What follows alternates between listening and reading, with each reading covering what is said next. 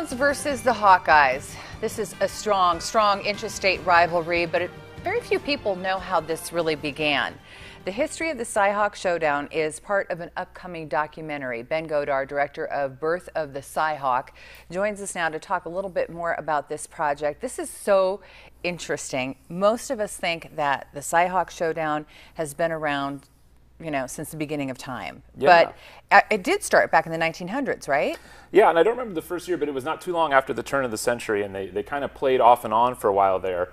But they last played in the 1930s, and then there was actually a 43-year hiatus where they didn't play until 1977. And then in 77, after state legislators had passed resolutions saying these two teams should play, finally the schools agreed to play.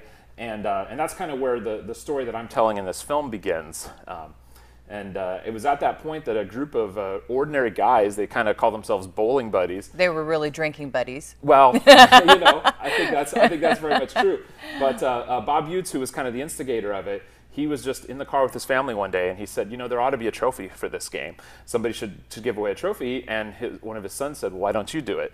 And that was the spark. So he got together with this group of guys and said, well, what do you guys think? And they pitched in money, they designed, they had this trophy built, and then they had the difficult task of trying to convince the universities to give away this trophy that they'd made. It blows my mind that the universities were originally reluctant to this, because when you think about how much money is made and the hype now on the Cyhawk Showdown, but why were they reluctant at first? Well, and we've talked to folks like Ron Gonder, who's a longtime Iowa broadcaster, and kind of knows some of the history of that. And it sounds like a lot of it just sort of came down to some of the kind of politics. And at the time, Iowa in the Big Ten was a little more of a kind of prominent football school. Iowa State was still playing in the smaller stadium, maybe didn't have quite the facilities. So, there was a little bit of that. But also, it is somewhat unusual to have rivals that aren't in the same conference. So, they were never going to have a conference game together, so there were some difficulties there. But,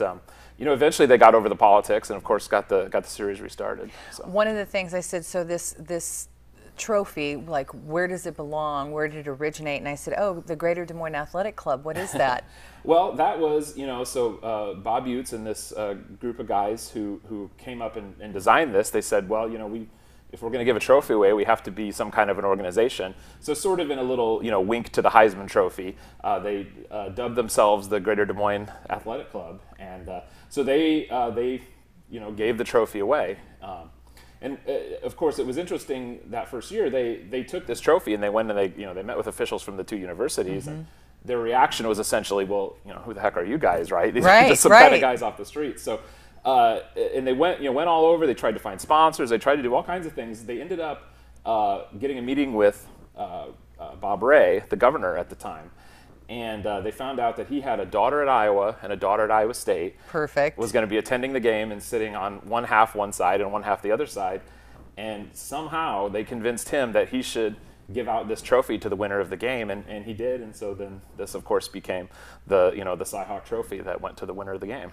Okay, so quickly, you're in post-production right now with this documentary, and I know there are a lot of Cyclone and Hawkeye fans out there who want to see this, make it through production and show. So how do you go about funding? I mean, this is hard when you are trying to put together a documentary all on your own. Where do you go to help? Well, yeah, and we've shot most of the film already, so the production is really done. We're in post-production. We're running a crowdfunding campaign right now through Indiegogo, so they can find Birth of the Cyhawk there. They can also just go to our website, which is cyhawkdocumentary.com, and that will link them there. But yeah, they can donate. They can help us get this film completed. We're even running a contest. Whichever fan base donates more, we're going to premiere the film in their there city. You go. So it's on. Yes. Yeah, I hope so.